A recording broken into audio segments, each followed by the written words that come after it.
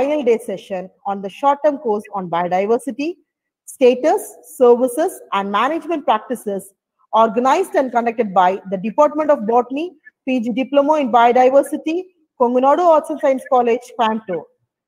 The world is round and the place which may seem like the end, but it may also be the beginning.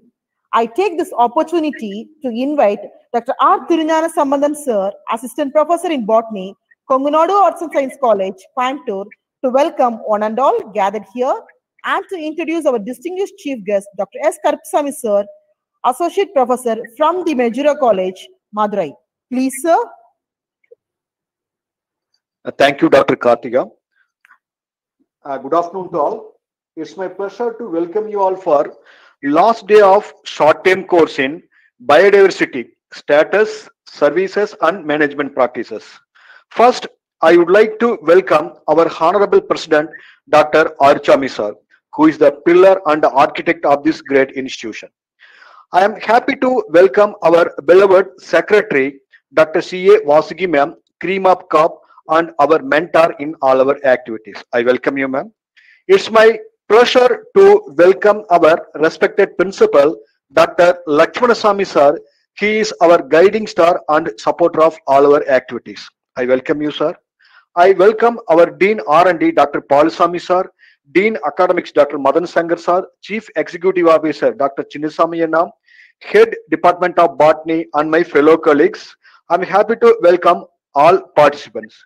Now it's my great pleasure to welcome our Honorable Resource Person, Dr. Karpusamy Sir, Associate Professor, Department of Botany, Madura College, Madurai. Basically, Sir is a botanist and he has completed his PhD in Botany from Gandhigram Rural Institute, Dindigul, Tamil Nadu.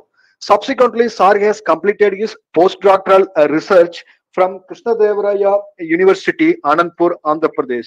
Sir has over 25 years of research experience and more than 15 years of teaching experience in the field of botany. Sir has received several awards from central and state government agencies. So far, Sir has published 13 books and more than 10 books are able to publish.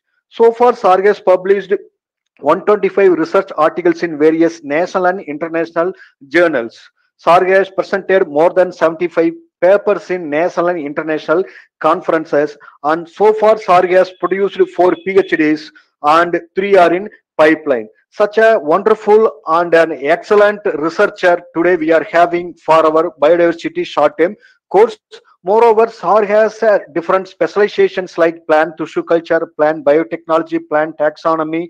In association with his postdoctoral mentor, Dr. Karpusamy has published numerous new species to the scientific community. This is the great achievement made by Dr.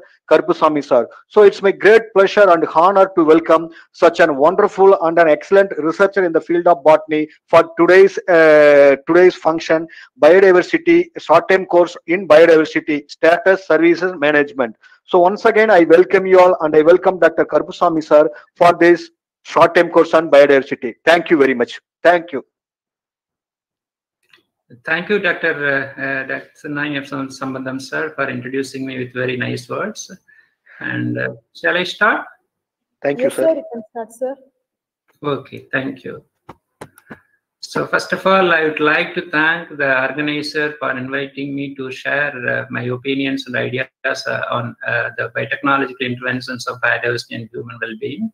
And also, I would like to thank all the faculty members of the botany and botany fraternity in Kongunadu Arts and Science College, Coimbatore. And also may extend my thanks to all the deans, but especially Dr. Paulasamy Sir, Dr. Balasubramanian Sir, and Dr. Recently the Principal Sir, and all other members of the Kongunadu Arts College teachers community. And also my special congratulations and thanks to the Secretary Ma'am, Dr. Vasugi, for recently she has elected as that syndicate member, the governor nominee, also on behalf of myself, I express my thanks and congratulations. And thank you one and all for all the delegates who are all sitting from different places. We are all connecting together with this the web line. And today I would like to present the title Biotechnological Interventions on Biodiversity and Human Well-Being. You know, last 10 days, so last 9 days, you have been experienced with different titles. I have gone through the titles covered with all the aspects of biodiversity. In the last title, this is related to technology. So that's why I have placed with the last person of this today that program. You know, the biodiversity, a contraction of biological diversity, supports everything in nature that living organisms need to survive: food, water, medicine, and habitat. The biodiversity is a complex of web of ecosystem, species, and genetics. The human are interwoven into this too. When just a few strands are lost in that shared environment, our own health is threatened. So cutting too many links in this safety net may unravel it all. So in the last few decades, we have used up a lot of land to build our cities, farms, industries, and in doing so, we have destroyed habitats and displaced several species. As urban and peri-urban areas expand, the pristine natural space disappears, and closer contact with the animals allows more disease to pass between human and other species. So as a result, new and emerging global pandemics are increasingly zoonotic in origin. So how do we make our living spaces are more resilient and more livable? So in this lecture, we are going to discuss pros and cons of biotechnological interventions on biodiversity with relevant to human living environment. You know, the last almost all these lectures, they have highlighted the importance of biodiversity. The biodiversity, the first most important, it is for serving food, shelter, clothing, medicine and drugs, industrial raw materials, and finally germplasm and genetic stocks. These are all providing and only the source from biodiversity. So it also provides for clean environments and water for human being that helps to conserve soil and water resources, and this regulates, purify the water and nutrient flow in ecosystem. So everything, the biodiversity is intervening with the environment. So we should concern the environment for everything. So loss of biodiversity, we are expecting, or we are listed out so many reasons for biodiversity loss. First one is the habitat loss. So most serious threat to expansion of human activities, you must remember here, human activities, only the anthropogenic pressure, that is the main reason for habitat loss. And finally, climatic, coupled with the climatic factors like flooding, climate change, and salination factor with man-made climatic phenomena leads to habitat change. And finally, agricultural biodiversities, including hybrid crops and introduction of new crop varieties, great loss of wild biodiversity and natural germplasm. So here we are inputting our technology, for the production of hybrids and other the new germplasms. So the indirect factors contributing loss of biodiversity: altered land use patterns, poverty, increased populations, inequitable land distribution, economic and political policies, and strains. So these are the reasons for many, that's a loss of biodiversity or the depletion of biodiversity. The impact of biodiversity. The impact of biodiversity, it is the impact of biotechnology on biodiversity. Now the biotechnology, the CBD, Convention on Biological Diversity, so defined biotechnology is any technological application that uses biological systems, living organisms or derivatives thereof, to make or modify product or processes for specific use. So this is mentioned by the CBD.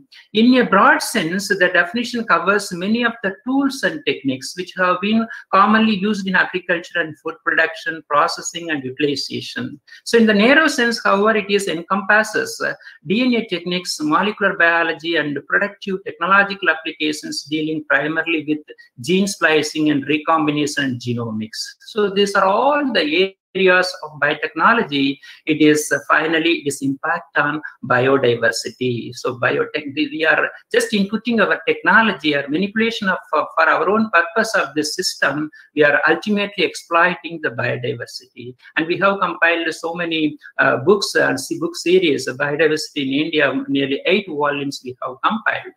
You know that before going to the biodiversity and impact of biodiversity, we should know the development of biotechnology.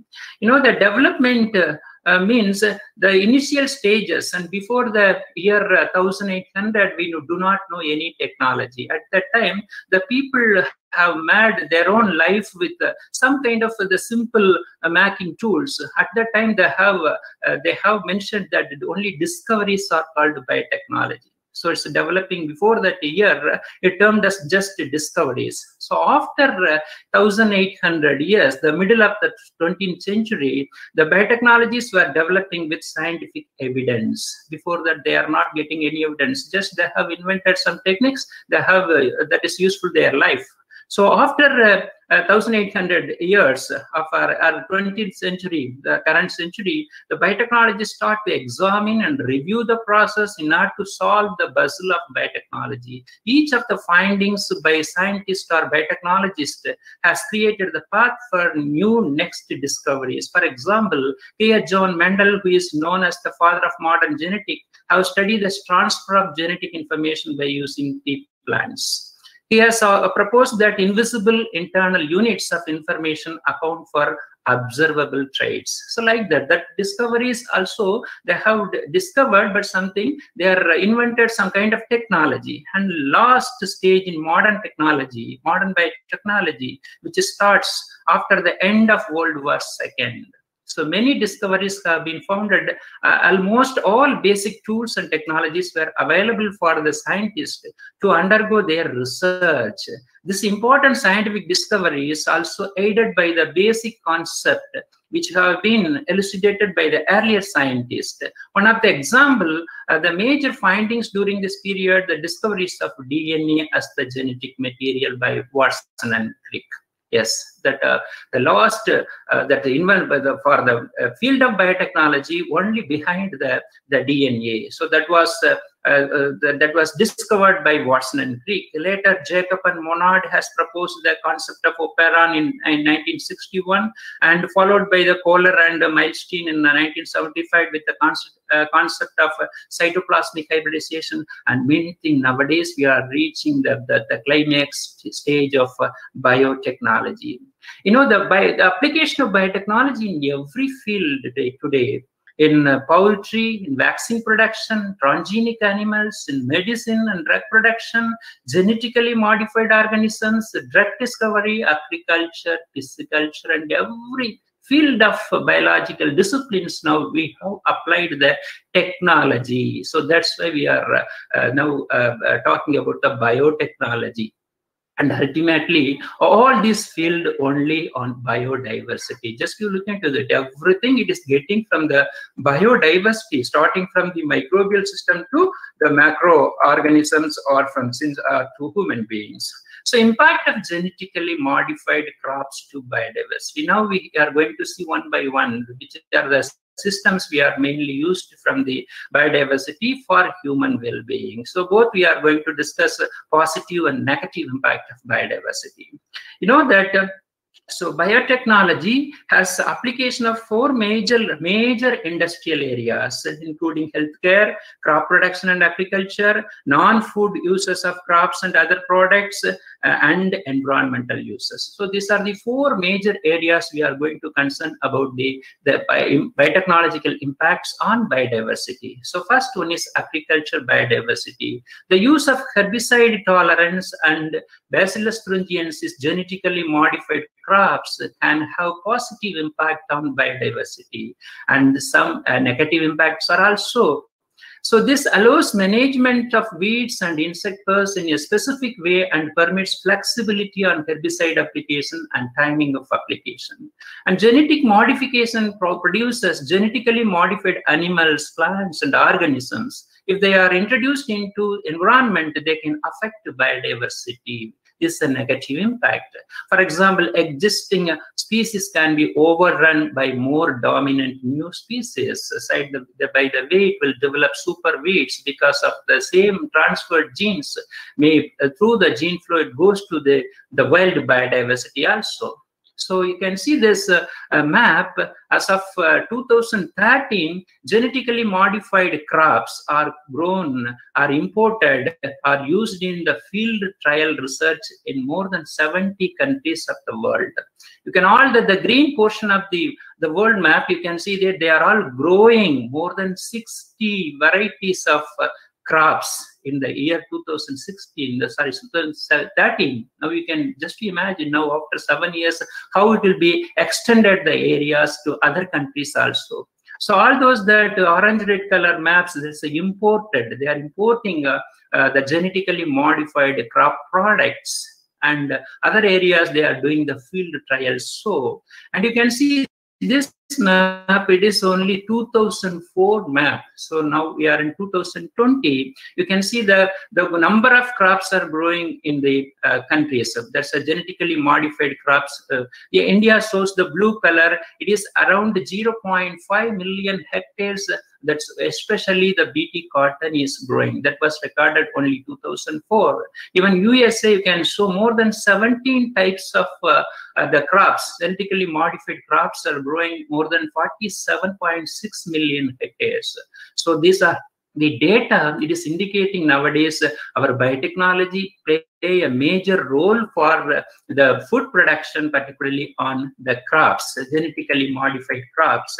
You can see that application of biodiversity in agriculture. This is more important. So benefit of agriculture biotechnology include improved yield from crops, reduced vulnerability of crops to environmental stresses, increased nutritional qualities of food crops, improved taste, texture, or appearance of food, reduced dependence on fertilizers, pesticides, and other agrochemicals, and the production of high yield varieties, isn't it? By the way of this are the improvement making the traits of the crop plants by the breeding production technology, or genomics, or changes in the biochemistry. Ultimately, these kind of techniques will be input on the plants, and output we are getting more yield varieties. So it is a biotechnology in agriculture. So next one is biotechnology and biodiversity.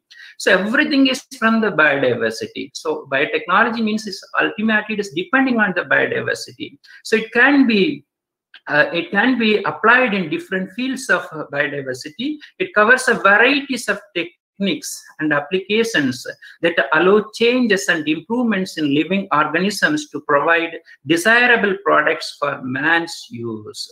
Biotechnology is presently used for the conservation, evaluation, and utilization of biodiversity, particularly for the important crops and what are the useful plants today for our only human beings.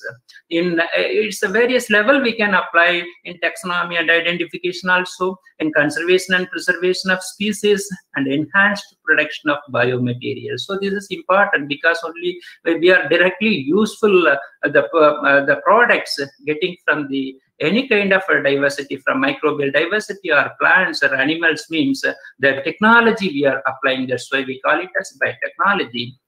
prediction of biodiversity resources. This is most important today. Why? Because so now the human population is increasing day by day in geometric ratio. So doubling of the numbers of the population is reaching the climax in every country, but our land resources, food resources are very limited. So we have to increase the yield parallelly to the growing population. So that's why we should assess or monitor or predict the resources. So suppose the present rate or the rate of increase of human population, it will continue through the years. In the future, what will happen? Who will provide the food for all this population? So our land resources are limited. Our diversity resources are limited. Nowadays, we are doing prediction. Suppose this sources fuel is there, how many days? Suppose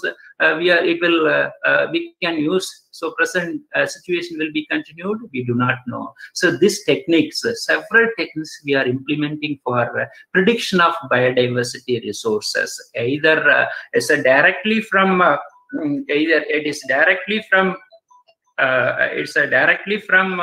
the diversity or from the indirect from the diversity, isn't it? So this is most important field. Several kind of technology we are adopting for the measurement or the monitoring of biodiversity for prediction methods. Next one is biotechnology on clothing and fiber. After the next to the food sustaining life, the cloth and shelter is much important for all kind of human beings or our population, human population. So clothing and fiber, there are also a lot of the technology we are implementing for today's clothing. So it plays a crucial role in production of natural fibers with highly improved and modified properties, besides providing opportunities for development of absolutely new polymeric materials. The natural fibers under study are cotton, wool, and silk. These are all natural, but nowadays we are improving, and by means of manipulation technologies, genetic improvement, and several kind of improvements we are implementing in the field, production of new kind of fibers. So enzymes are used routinely to wash and bleach textiles at the time of production, to give jeans and denim look or to prevent wool from shrinking. Today there's an improved wool, improved fiber can be produced through the technology. A new wave of technology would take this a step further. The recently involved in medicine disposable garments. Medicine, that is medical textiles. Separately, there's a medical textile is entirely a separate field. They have produced some industries. Recently corona infection is happening, and some projects also asked from many of our the government and non-governmental bodies for the production or the techniques for the virus-free or virus that's repellent cloths and fibers. This is most important field today. The coronavirus is attaching only on the head protein, spike head protein. First, it is a step of the relations between our association of any other body. The coronavirus is having a thorns-like appearance on the surface. That is a spike protein. The spike protein in different parts, stop protein and head protein. Head protein, only the first attachment process it is happening. That head protein is, fortunately, it is dissolvable in oil and detergent material. That's why their government and everybody, we are telling every time we have to wash our hand with soap. It is dissolved, that head protein immediately dissolve on the soap detergent or soap solution.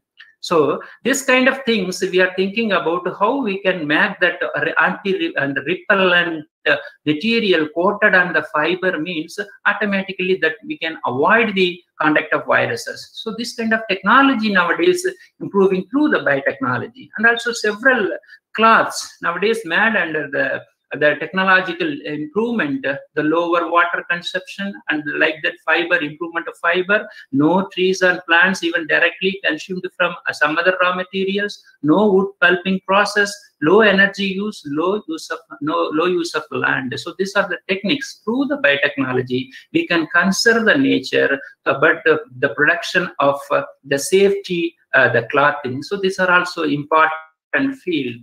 Next one is the biotechnology and medicine. Yes, medicine is important things for our day-to-day life, because we now everyone we are taking at least a single medicine for every day, isn't it? So it is an important field that is ultimately provided by the biodiversity. So medicine is ultimately, it's derived from the biodiversity. So medical biotechnology is defined as the application of biotechnology tools for producing medicinal products that can be used for the diagnosis, prevention, or treatment of diseases. The best known product of medical biotechnology are antibiotics that are used to treat bacterial infection and other kind of infections also. For example, by the RT-PCR, now only we are getting fast result even corona diagnosis. Suppose now you can just imagine, without the techniques RT-PCR, how can we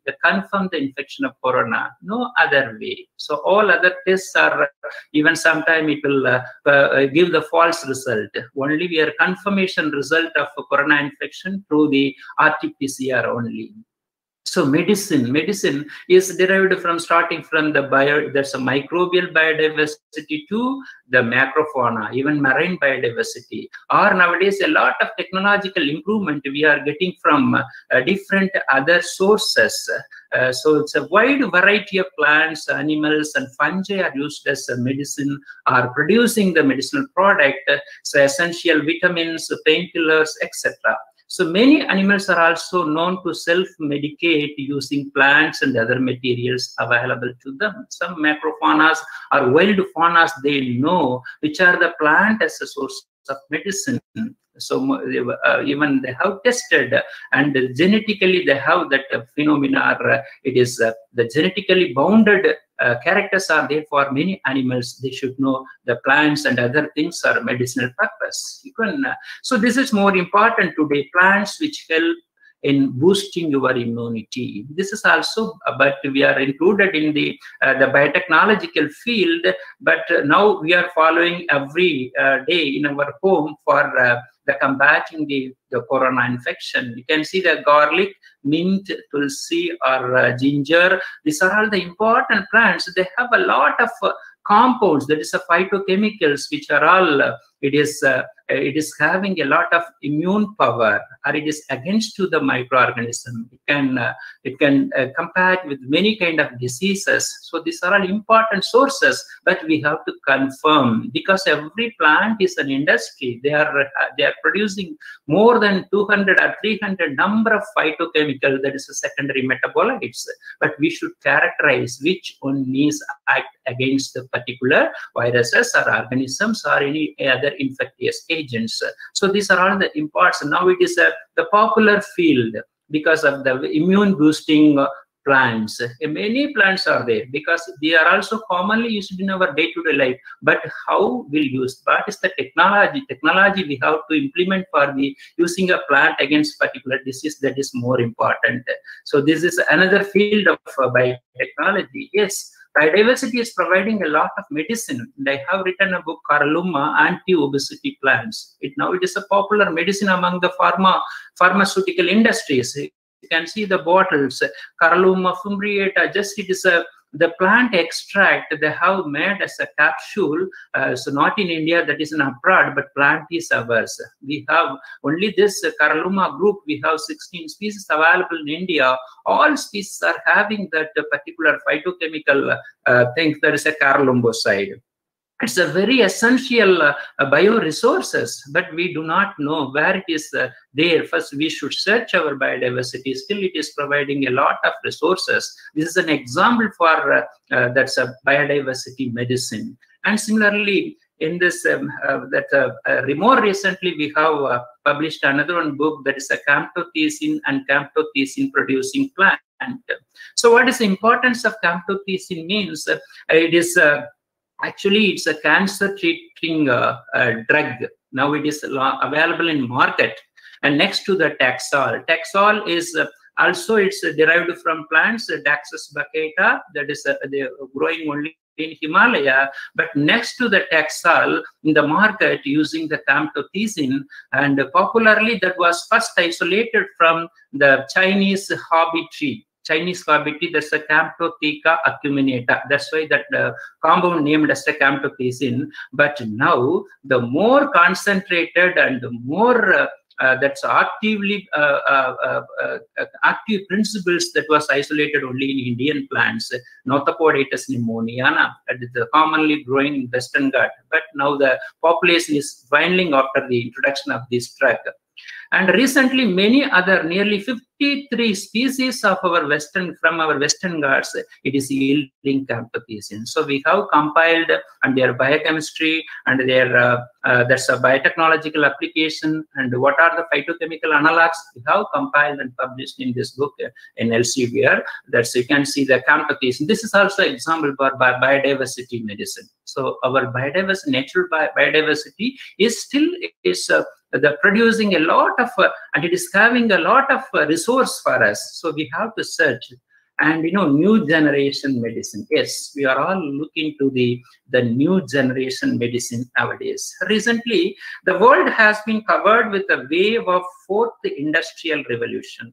But according to industry, the concept is so diverse that it is still difficult to define the fourth industrial revolution as one entity. So among the possible delineations, the emerging fourth industrial revolution will probably be the next generational revolution across the world biomedical industry and fishing knowledge intensive science such as physics, chemistry, life science, and engineering combined together and new generation medicine also we are awaiting. It will be probably that is based on the DNA and RNA. So DNA vaccine, RNA vaccine, yet to come, definitely it will come. That is a new generation medicine only through the nanotechnology, and maybe it is combined with some other technology also, that is artificial intelligence, artificial organ development by three-dimensional printing technology, nanotechnology, and the development of new drugs are now the most representative field. So this is an important field today. And the biotechnology also, it will provide the industrial raw material. All industries, that is, they are depending on the raw material for their production. It's one of the key technology in the transition from an economy based on fossil fuels to one end and based on renewable sources also. So that's why this industrial biotechnology is much important, and ultimately it will exploit the biodiversity. All industries, ultimately it is exploiting the biodiversity. So it is raw materials only from the derived only from the biodiversity. And now it's because of the implementation of technology, we can get from the culture-based, the biotech manufacturing process, and particularly challenging and critical task nowadays, the technology, with the technology in different fields. So we can have a white biotechnology, blue biotechnology, red biotechnology, and green biotechnology. So what is white biotechnology? So in the modifications and production of enzymes, the industrially important enzymes, so that kind of technology is called white biotechnology. So mining, oil recovery, and production of fuels, microbial production of ethanol and hydrogen from plant biomass, utilization of bioresources for health and industrial use, soil remediation and environmental engineering, etc. These are all covering under white biotechnology. Similarly, blue biotechnology, the fish and only in that's aquatic system. So aquatic system, we are implementing our biotechnology that is called blue biotechnology. Similarly, red biotechnology, production of vaccine and molecular medicine. Just to remember, molecular medicine, developing novel molecules for therapeutic use, production of drugs and nutraceutical through fish and animal transgenesis, regenerative medicine, gene therapy, and pharmacogenomics. These are all coming under red biotechnology. Green biotechnology covers and implementing our technological tools on plants, green plants, augmenting crop, forage, and forest production, conservation of plant biodiversity, production of hybrid crops, floriculture, horticulture, and natural products, production of drugs and nutraceuticals through crop biotechnology and plant transgenesis. So these are the different kind of biotechnology implementing in different tools. Ultimately, we should conserve the biotechnology. So one of the technology may implemented or employed in for the conservation. Mostly this biotechnology conservation is called ex situ conservation or off-site conservation. So it may conservation method, the biodiversity and wildlife production is seldom sufficient process. Almost any species could be preserved ex situ if enough money were devoted to it. So, but in practice, it is usually high quality species or races such as relatives of crops, domestic animals, and charismatic species which are protected in this way. So this is a ex situ conservation. So there are number of methods. There are number of methods for employing the conservation of biodiversity, well, particularly ex situ conservation. That may be the gene bank, the seed bank, the tissue culture bank, seedling banks, conservation stands, cryopreservation of ova, sperm, and embryo or pollen grains, and these kind of techniques nowadays available and employing for the conservation of biodiversity. Yes, all this technology will be rooted with the biotechnology because it is the tools and techniques implemented or employed on the biodiversity. It may be the germplasm, or it may be the genetic library, or DNA, or any other cDNA preparation, or cell-free DNA cloning by PCR method. Anyway, but we should first touch with biodiversity. So that's why it's that's recently we are employing this kind of techniques, but it is not a ultimate that ultimate method for conservation. Will see the negative impact also. There are a lot of advantages and disadvantages of ex situ conservation methods. So I have listed in every technology: seed bank, pollen banks, tissue culture bank, DNA banks, cryopreservation of ovum, sperm, or embryo. So everywhere there are advantages and disadvantages because we are artificially preparing all these technology and employed against the natural pressure. That's why there are a lot of advantages and also same equally disadvantages are there in every technique. So you can see the seed bank. Propagules readily available for use, but what is the use? In disadvantages, recalcitrant seed cannot be conserved. It will not regenerate. You cannot regenerate in the regenerate. So that is a disadvantage. Like the pollen banks, minimum space is required for every conservation method, but only half of the genome is conserved in the pollen. That's maybe so you can see pollen is only there's a gametic product. There's a gamete, or only half of the genome will be there. A tissue culture bank also has a lot of advantages. So every technology we have advantages, equally disadvantages. The ex situ conservation, there are several technology also we have developed.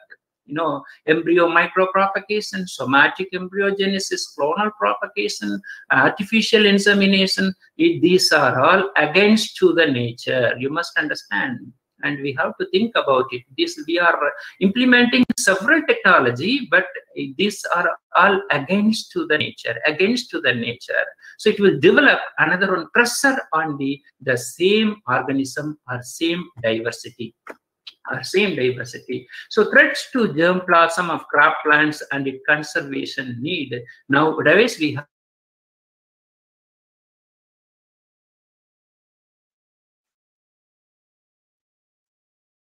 implementing the same kind of technology. It will also deplete a number of species naturally. So if we are implementing all this thing also, it is depleting. It is a lot of species naturally. So that is more important. So several varieties we are continuously producing by technology, breeding technology, or transgenic plant means we are avoiding a particular gene, wild gene. Ultimately, that gene is disappeared from the planet.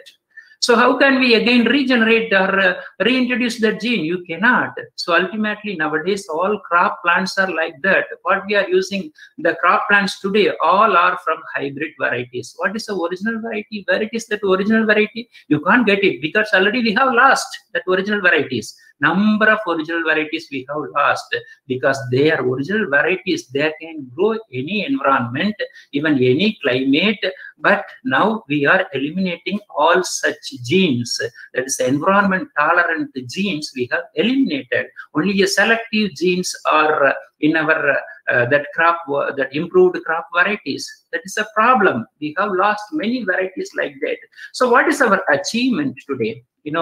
Technology, okay, we can say that's a biotechnology, these are the advantages are there, are these are that every day we are inventing some new kind of technology. So what we have achieved so far, the chili means it has to give that a spicy taste today, isn't it? But today what we are producing, spiceless chili. What is the use of the chili? Chili means it has to spicy. That's a characteristic feature of chili. No, nowadays we are producing different colors. Only that color will catching our eye. So after that, the chili characteristic, the original characteristic is a spicy character that gets eliminated. Now only for showy purpose, showy appearance, we are producing the lot of improvement. We are thinking this is improvement. No, it is not improvement. We have lost so many wild things, and we cannot create again that originally lost genes, isn't it? This is a more important. It's a negative. Yes, genetic engineering and biodiversity. So we are thinking now. Suppose if you are a student, you might be thinking, yes, genetic engineering is a beautiful science. Okay, we can modify any organism into our desired way. Yes, theoretically it is possible. You can change anything in DNA. It will the same effect. It will be that's expressed the phenological traits. Okay, it's a natural thing, or theoretically possible. Any organism you can change that genetic engineering or genetically modified. But what is the ultimate the fact or ultimate things of the genetic engineering? You can see that. The genetic engineering is said to herald a better future. Many you are thinking, and brings with it promise of food security and better medicine. There's medical therapies. Yet it also comes with questions, but it has several questions. One of which is the impact of genetic engineering on biodiversity. There are concerns that genetic engineering may potentially damage biodiversity as wild varieties. You must remember, it is potentially damaged as wild varieties, the crossbreed with genetically engineered ones. Particularly in the field of agriculture, the genetic engineering is a method where the genes of an organism is modified to achieve a desired characteristic. Genetically modified organisms often contain traits that that's unmodified or wild varieties do not have, isn't it? It's a common fact. So as an example, GM corn, that's our macacholam corn, is engineered to naturally resist pests, while other crops have been genetically engineered to be resistant to herbicide. The organisms have been engineered to include animal and bacteria. So we can do anything, but what is the use? Ultimately, our original gene, original variety has lost because it also has several impact on and with the natural biodiversity. So several critics say that the lack of information regarding the potentially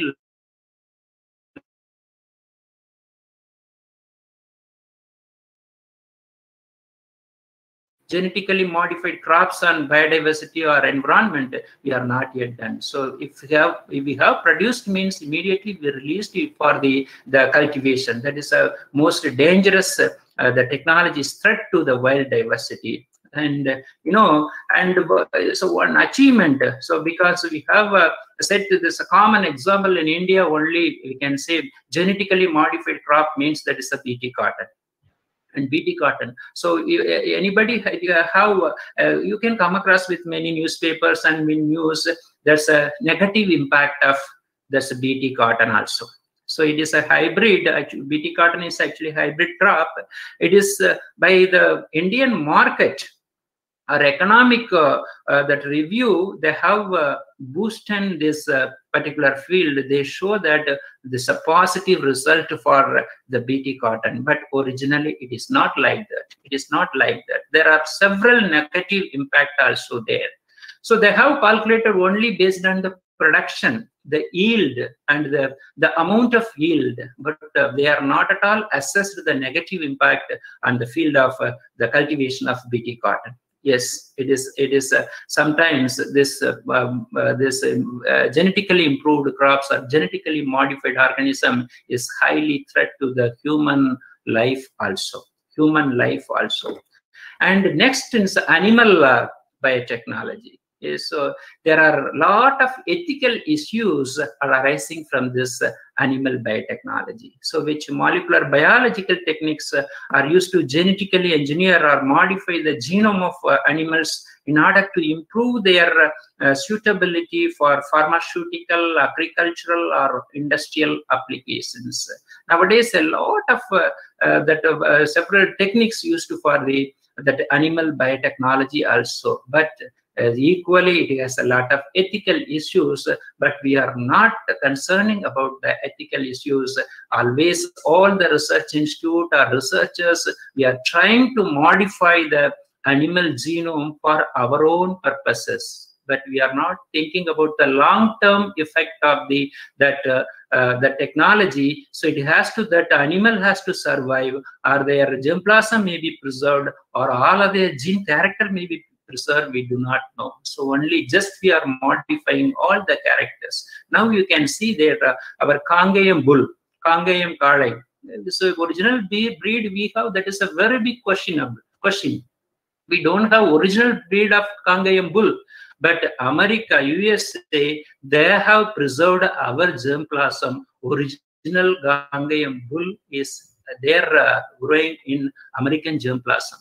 Isn't it? Just to think about it, where we are now. It's doing technology. We are employing technology in all the field, but we are we have a great loss of our own original diversity, our original the breeds of particularly animals, the Maycherry goat and Cangayam bull, and several of animals also nowadays is pet animals. You can see Chipipare dog or Bombay dog, several the dog breeds also, pure breeds we do not get.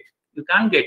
So because a lot of technology we are breeding with some other things, original breed has gone. This is the situation is now for implementing this kind of technology. And as of now, we don't have any regulation of animal biotechnology also. There is no regulation, even national-wide or international-wide.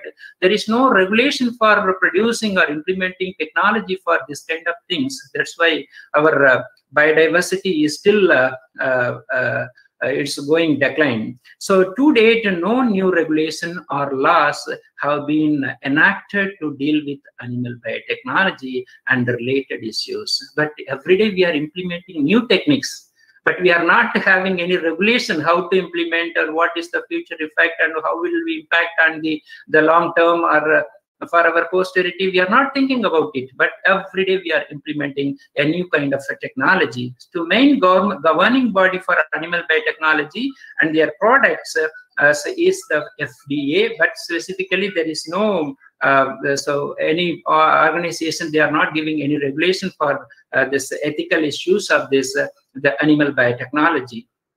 Now, but everything we are, technology is multi-directional and biodiversity is very vast. And what are the relationship between biodiversity and the technology? So it has, ultimately, we are exploiting the molecular level of biodiversity. We are touching the molecular level. Biotechnology means it's only the molecular technology nowadays. So it provides very powerful tools. One is in that is a direct impact, or it is advantages for critical assessment of biodiversity, especially genetic diversity, consequently the identification of potential of viruses. Yes, we can, because our world has a rich source of diversity. Everything is, it has naturally, it has a diversified, even genetically. but we can use directly, we can conserve and the elite germplasm as it is used without disturbing their genetic makeup, that will be good. But even though now we are modifying everything, that is a problem. It gives newer methods and guidelines for conservation biodiversity. So we are implementing this technology, but we should have frame the guidelines for conservation and all these things for technology. So it enhances the wise and efficient utilization of bioresources, both as a genetic resources for production and in the remediation of altered or degraded ecosystem. So we should have a guideline for all this technology. Means it will be useful, but original variety, original germplasm must be conserved before going to implement this all kind of biotechnology. And ultimately the biotechnology and the environment. So all this biodiversity is combined or together with the environment. But even though environment, we are saying even physical environment also. That is also ultimately caused with the technology. Our ethics with respect to the environment and biotechnology are ecocentric, biocentric, anthropocentric, because we are seeing this problem only with different sectors. Either ecocentric means ecosystem.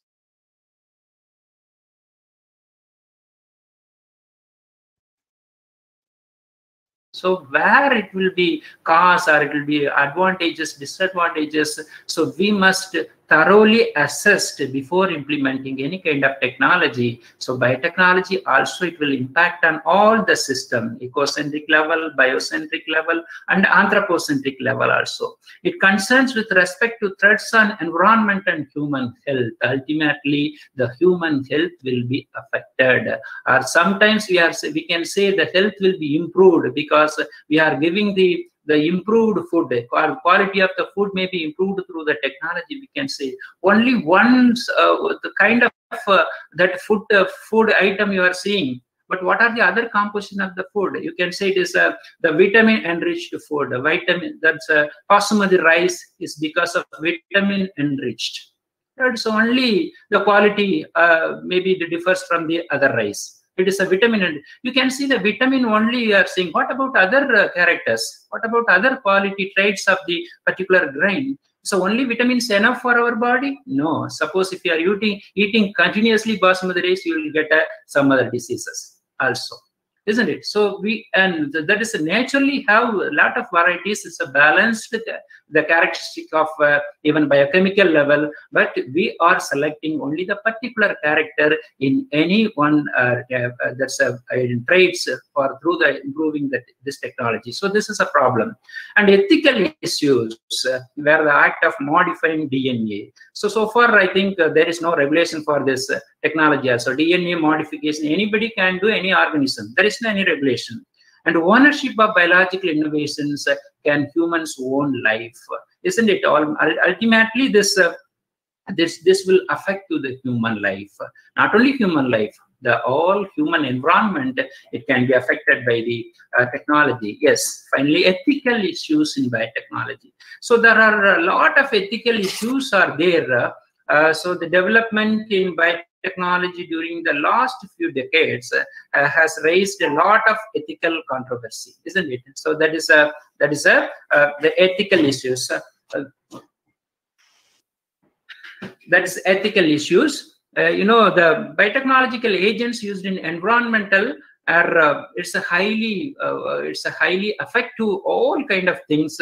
So critics have generated different arguments while opposing this technology, which may conveniently be divided into two kinds, which are intrinsic argument and extrinsic argument. So we can say this ethical issues can be classified intrinsic and extrinsic. For example, intrinsic, it maintains that the biotechnology is objectionable in itself. Objectionable, yes. Extrinsic means it's non-objectionable. So here, like that, somebody today's argument is biotechnology is playing with God. So extrinsic critics are saying biotechnology is playing with God. So animal biotechnologies are also break down the natural species boundaries. In the sense of extrinsic argument, so animal biotechnology is ethically wrong. So because of its negative consequences are human beings, animals, and environment.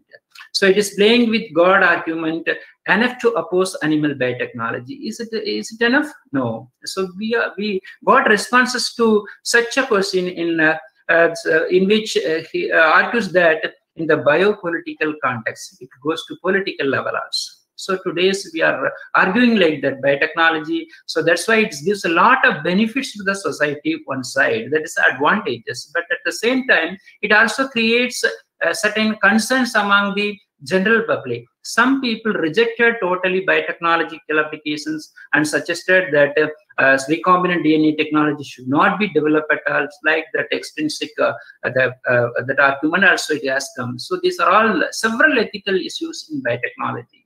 Yes, impact of biotechnology on biodiversity. So this is actually it's our concluding of all those factors or impact on the biotechnology. There are two ways.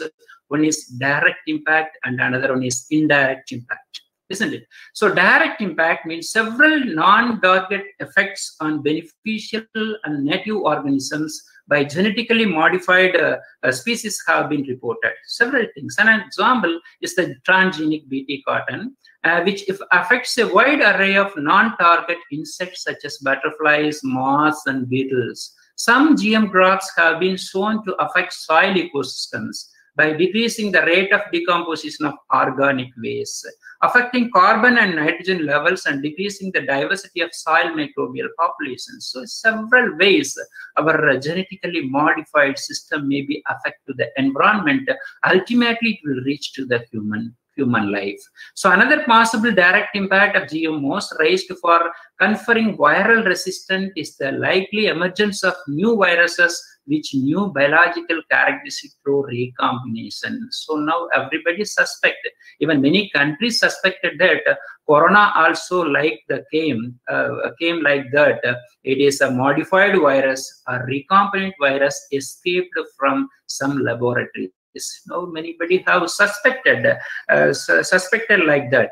So adverse impact on biodiversity through the introduction of GMOs may also result from disturbance of the dynamic population equilibrium of ecosystems. So population size of native taxa may be reduced by the enhanced ability of GMOs to evade natural habitats of native species. Yes, this is so we have to study. Already we have affected this kind of things. Now, suppose if you are cultivating that genetically modified crop, so anyway, there's a gene flow through the pollen grain or through the pest or through the other things, through the bacteria, it will go to other plants too.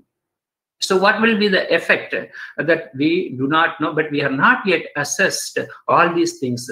Only just we have trial with 3 or 4 years. So any GM crop is produced and it will go for cultivation. It is a pathetic situation for our natural diversity. So micropropagation, and also we can say micropropagation is a technology, but this also have a lot of the critical negative points also there. So we can say clonal production, because it is producing only in the chemical environment. How it will, we do not know how it will affect the chemical environment on the genetic makeup of the plant. That's why it is producing the somoclonal variation. So somoclonal variation is one of the advantages of micropropagation or the that's biotechnology. But it is also same way it is a disadvantageous. We are selecting the only particular trait and all other natural traits we avoided. So that last ultimately, suppose it is a allied species. So this is the things. And so indirect impact. So what are the indirect impact of the biodiversity or biotechnology on biodiversity? It is or predominantly socio-economic issue. So we are doing technology or we are implementing on the field level or trial level, and anyway it is causing to the socio-economic one. It is directly bounded with the human life. It operated through human economic and social systems. So finally it will affect the social system also. The indirect impacts on biotechnology are immense and of very great relevance to people in developing countries who rely directly on biodiversity for their sustenance. So nowadays, already I told you that, shown the map also, almost all the world countries, they are now growing the hybrids or GMO crops for use of their food sustenance. Everybody, we are depending on the modified crops for their food because our land sources is small. Our utilizing human population is very large, very large. That small, from the small land area, it has to give more production, then only we can get food. We can supply food for all our mouth. So this is the reason only we are saying that economic, socio-economic way, we are implementing a lot of technology and every day. But what about our future? The future or long-term process of the same thing, it will be survived. Okay, it may not happen. Today, one variety or genetically modified crop can yield a very good amount. It will yield very high yield and it will grow very nicely, and it is having a good cost and rate in the market and everything. But tomorrow it may not, because this environment will not be there in tomorrow. Tomorrow, environmental changes or climatic changes, it also affect to our technology, because environment is a driver of evolution. It will select the character. What are the character? It has to survive in the environment. That character only, it will continue continually associated with this natural one. It will grow. But artificially producing, we are all these characters in plants and animals and anything. Our technology, artificially we are producing the things. How it will survive in the changing environment? We have to think about the climate change or environmental changes. Either this as our genetically modified crops or things may be survived in the future environment. No, you can't get answer. You can't say. So this impact themselves are the results of human responses to the changes in relative cost and prices of biotechnologically derived items. So these are the important things. Biotechnological methods leads to the identification of a plant material for an important pharmaceutical use. I have already told that many examples from the biodiversity is yielding the pharmaceutical medicines. So how many days you can get it? How many days you can get it from that one? So we have a lot of species. They are yielding, because every species, it has a very trace amount. You know, our curcuma is having curcuminoids. Several types of curcuminoids are there. That is potentially anti-cancer. Yes, regularly we are using curcuminoids. The manjal illada item in nama saapaatla kediyadu. So every food item we have adding a small amount of that curcuma, that's turmeric powder. But why we are getting cancer? Oh, that content is not enough to control or enough to combat with your body. We are using very trace amount, because the phytochemicals in every plant is that is a potential chemical to control the disease, but it's very trace amount. It's a very small quantity of the trace amount of that's chemical, phytochemical is there in plants or animals like that. So that is not enough, but we can say these are the important things, potential thing, this many number of species is there, but we can improve, we can extract, okay, we can do. Anyway, it is a artificial technology employed on that, you can get the improved content, but what you have to concern at the same time, diversity. Diversity is important. We have to maintain the diversity and extract the things from the diversity. Okay, it's not a problem. And another thing, one word we can use, sustainable, but that is not relevant today. We cannot use sustainable for anything.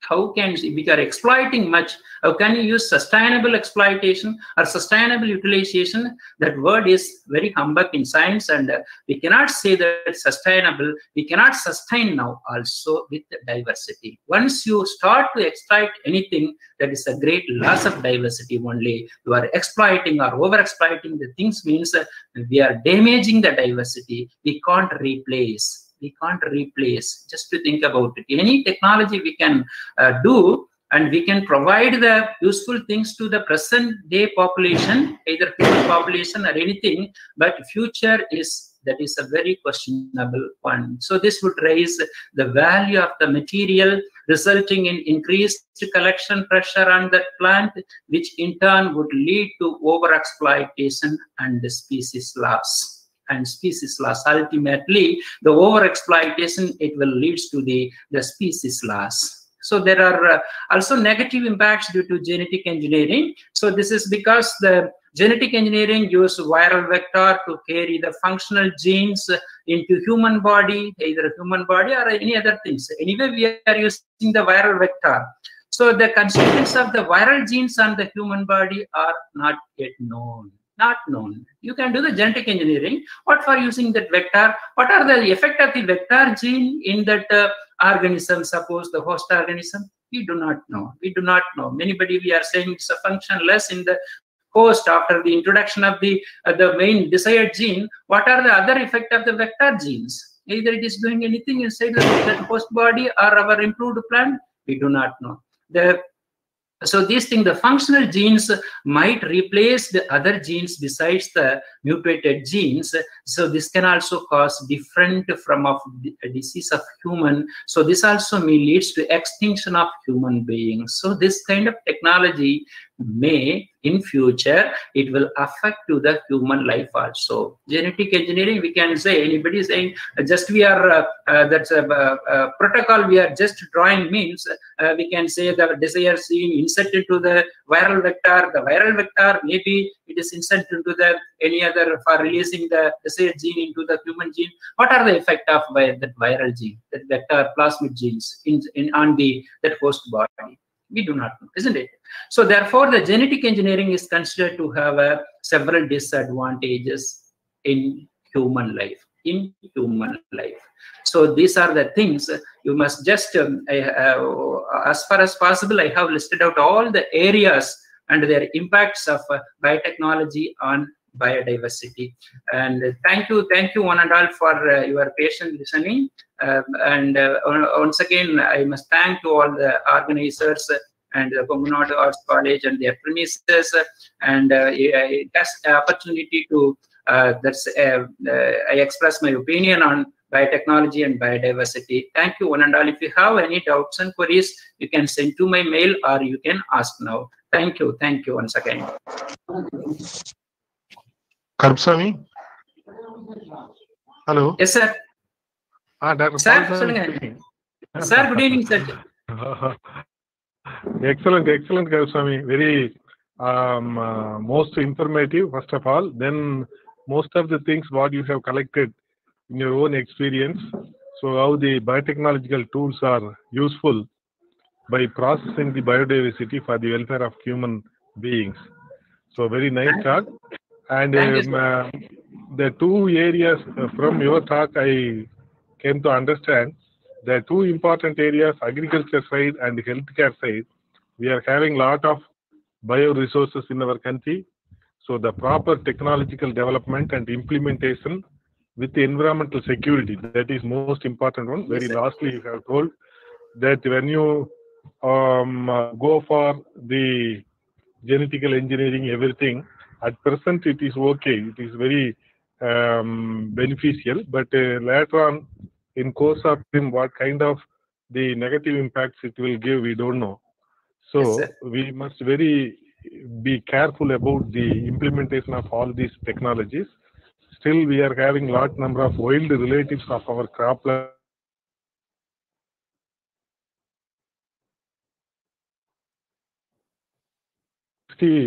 Ones are available, but only 1 or 2% only we tapped the genes from that kind of plants and we are utilizing. So still we are having enormous scopes in improving the crop varieties by taking the genes from our wild relatives. Similarly, in another side, the healthcare side, we are having very good number of plants. We told that in the Nilgiri biosphere alone, we are having more than 56 species of plants which are giving the camptothecin, an anti-cancer element. So proper identification and utilization of these plants, through cultivation, that will be definitely more effective for countries like India. Very good talk, Karupsamy sir. Very good. Thank you, sir. Thank you very much, Saral, for your support. I must thank to you and also the institute. Thank you, sir. Thank you. Session is now open for discussion. Participants can post their query either in chat box or you can ask directly to sir. Sir? Yeah, please. I am Dr. Shegaran from Kerala. Sir, good evening, sir. Thank you, sir. Very excellent, excellent, and I can say that is very energetic also. Very energetic. Thank you, thank you. Very happy to see you in that moment because of my professor, Dr. Balsamy sir, has told me to join. It's very interesting and very informative class, like you people. Oh, thank you, sir. Thank you, sir. You have covered all the areas. I think, as Balsamy sir is rightly mentioned. Yes, covered all the areas, especially the negative side of the biotechnology. It's very important, especially in the agriculture field, as you told. And sir, my doubt is that like embryonic stem cell research and all, in the medical field is very good thing. But the ethical issues, as you told, the adverse effect of this red biotechnology, and you have mentioned that there will not be any committee to regulate these things, isn't it? No, sir. Even today also, we don't have the permanent committee for regulating all those things. But technology we are implementing every day in all the fields, not only in that embryonic, even human artificial insemination and everything. We have technology we are using day-to-day life. But we don't have any regulation committees, permanent committee in our national or national level. Yes, sir.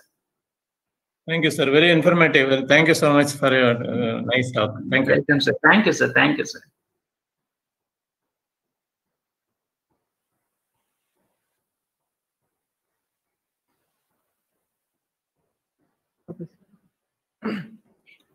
Okay. Since there are no questions from the participant side, we'll move on towards the next session, sir. Thank you so much, Dr. Karupsamy, sir, for sharing your valuable time and thoughts with us on this auspicious day. Sir, really you have explained us well about the reason for loss and development of biodiversity and applications of biotechnology in agriculture and medicinal field. Your explanation on biotechnology depends on biodiversity is really awesome. You have really justified on your part lots of information we have gathered from you in terms of genetically modified and engineered products. Honestly, your talk has made justice on the topic biotechnological interventions of biodiversity and human well-being. Thank you once again, sir. Thank you, madam. Thank you for this giving me opportunity to present this platform. Thank you once again. Thank you, sir. Important announcement to the participants. Before we enter into the valedictory ceremony on the short-term course, I would like to announce few announcements on behalf of the organizing committee. Since there are about 200 candidates registered for this program and only limited certificates can be distributed to the participants per day, you are humbly requested to wait for about 10 days to receive the course material and the certificates to your registered email IDs. Apart from this, the Department of Botany, Kongunadu Arts and Science College, Coimbatore, is organizing an one-year diploma course on biodiversity. It comprises of 2 semesters with 800 marks, first semester with 3 major paper and 1 practical paper, and the second semester with 2 major subject-oriented paper and 1 project, and that project alone comprises 200 marks out of the total. Here, we would like to inform you that the course is affiliated to Bharatiyar University. You can get further details for the above course from Kongunadu College website. Also, now the coordinators and the management team is planning to conduct online PG diploma course in biodiversity. Interested candidates can apply for this by checking the information that will be available on our college website in future. The eligibility criteria for both online and offline courses is the candidate must completed his or her bachelor's degree in the field of science. Thanks for the patience. The announcements are over. We'll move on to the second session on the final day, that is the valedictory ceremony.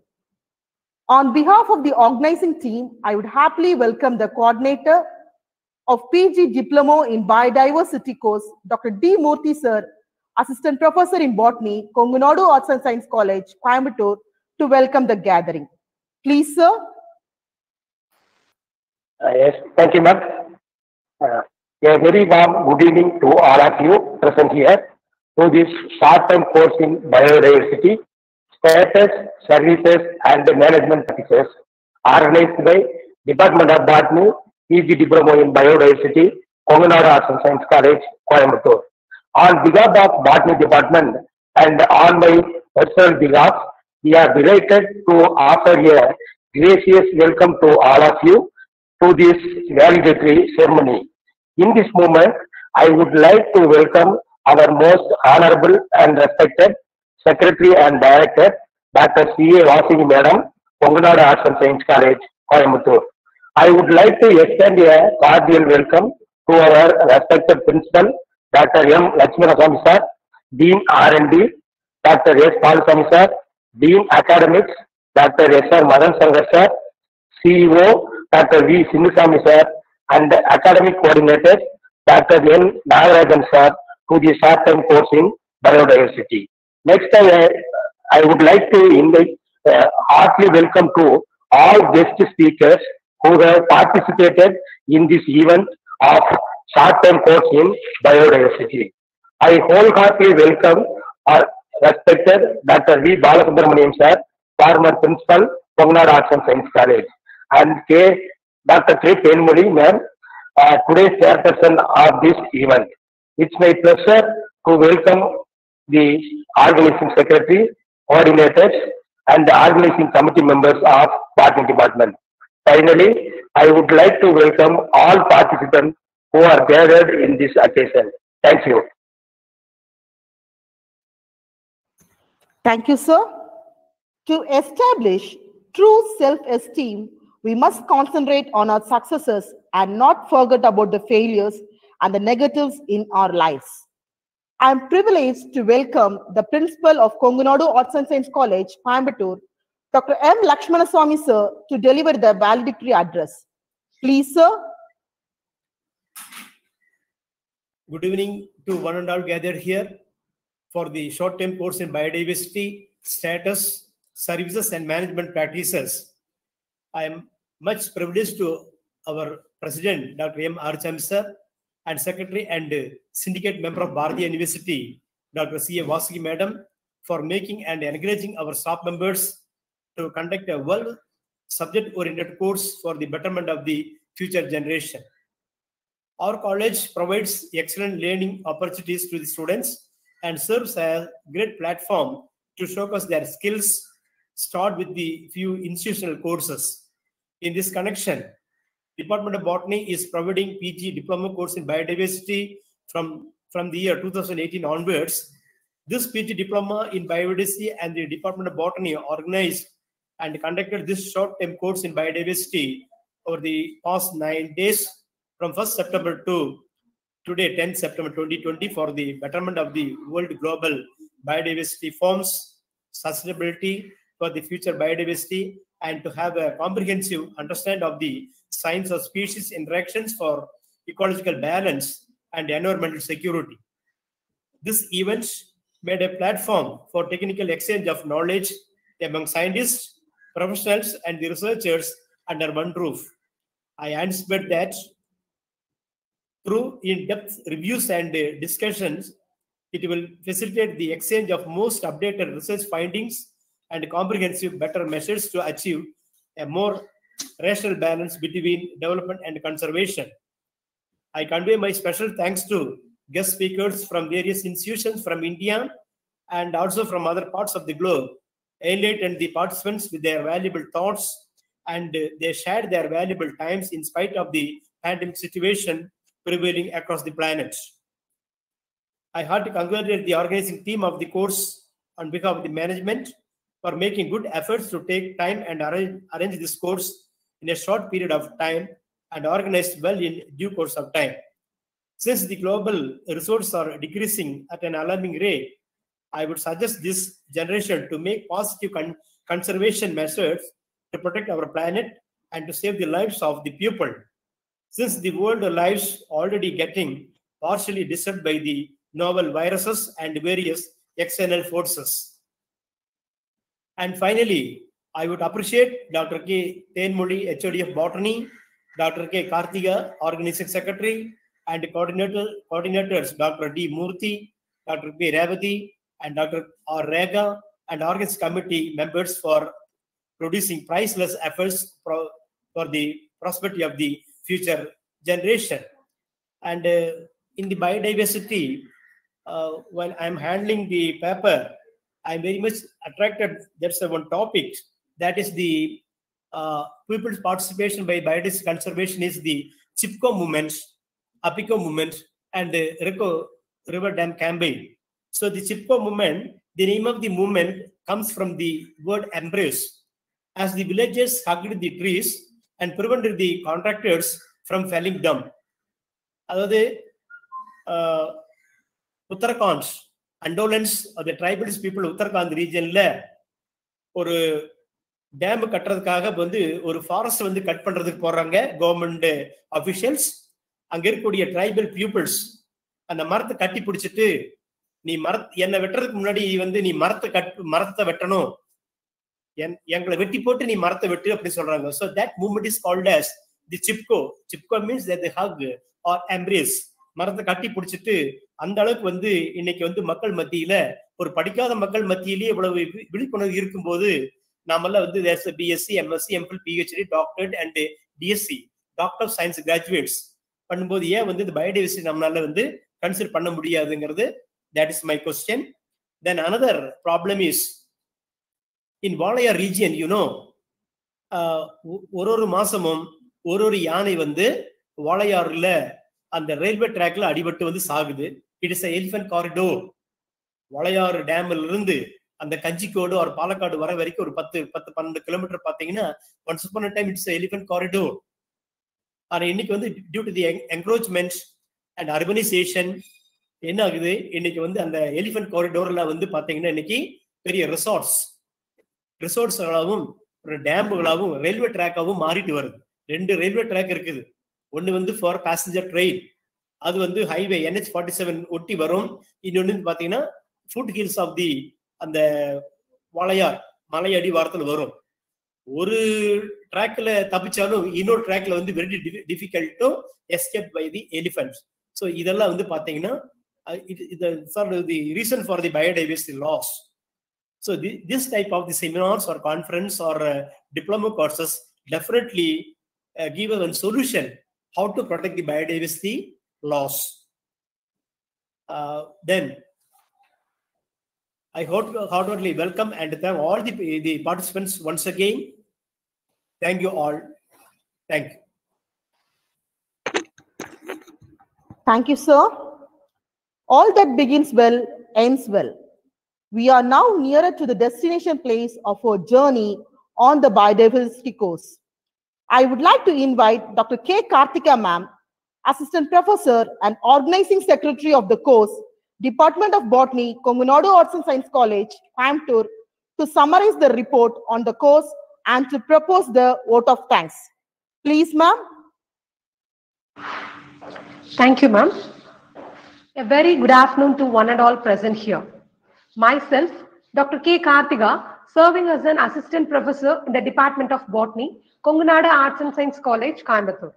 It is my honor and privilege to present the report on the virtual short-term course in biodiversity, status, services and management practices organized and conducted by the Department of Botany, PG Diploma in Biodiversity in our college from the period of about 9 days from 1st September 2020 to 10th September 2020 at 3 to 4 p.m. In total, 236 participants were registered for this course from 78 renowned institutions of all over the India. Coming together is a beginning. Keeping together is a progress. Working together is success. The 9 days short-term course in biodiversity was inaugurated on 1/9/2020 at 3 p.m. Dr. K. Tenmuli ma'am, Assistant Professor and Head, Department of Botany of our college, welcomed the gathering. The presidential address was delivered by the principal of our college, Dr. M. Lakshmanaswamy sir. He addresses his hearty wishes for the short-term course in biodiversity for being a successful and memorable one. Dr. S.R. Madan Shankar sir, Dean Academics of our college, offered felicitation. In his address, he highlights the importance of biodiversity in world level. In plenary session, Dr. A. Rajashekharan sir, scientist, Forest Ecology and Climate Change Division, Institute of Forest Genetics and Tree Breeding, Coimbatore, delivered an excellent talk on the topic Invasive Alien Species versus Indigenous Biodiversity in India. The first day of the biodiversity course was successfully completed with the vote of thanks given by Dr. K. Karthika, organizing secretary of this short-term course in biodiversity. On 2/9/2020, the second day of the course was commenced with the resource person, Dr. K. Kadrishan sir, Honorary Professor, Center of Advanced Study in Marine Biology, Faculty of Marine Science, Annamalai University, on the topic Coastal Biodiversity and Ecosystem of India. The third day of the course was honored with the presence of our esteemed Dean, Research and Development of our college, Dr. S. Palsamy sir, enlightened us upon the topic biodiversity services, threats, and possible conservation measures. Dr. A. Balasubramaniam sir, Professor and Head, Department of Silviculture and Natural Resource Management, Forest College and Research Institute, Metupalayam, delivered his lecture on the topic Forest Ecology and Biodiversity on the fourth day of the course. On 5/9/2020, the fifth day of the course was enhanced by Dr. G.A. Divagaran sir, Director, Blue Bay Coastal Research Foundation, Chennai, highlighted with the topic Coastal and Marine Biodiversity of Gujarat, some glimpses.